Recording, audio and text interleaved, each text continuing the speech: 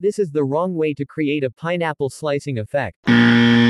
Here's how to change a boring photo into a masterpiece in Photoshop. Use the pen tool to form a slicing path around the object. On the option bar, click on Selection. Click OK to turn the path into selection. Duplicate it onto a new layer. Repeat same steps to slice other parts. Next, transform individual part and rotating it to different direction. Next, let's add a pineapple surface. Here's an image I downloaded from Google. I've already done the selection. Drag the surface onto your current workspace. Convert it layer to smart object. Transform it and place it properly, like so. Repeat same steps for other parts. Create a new layer and clip it to the pineapple surface layer. Set brush opacity below 30%. Paint it black and change it blend mode to overlay. The final step is add shadows, like so, and you're done.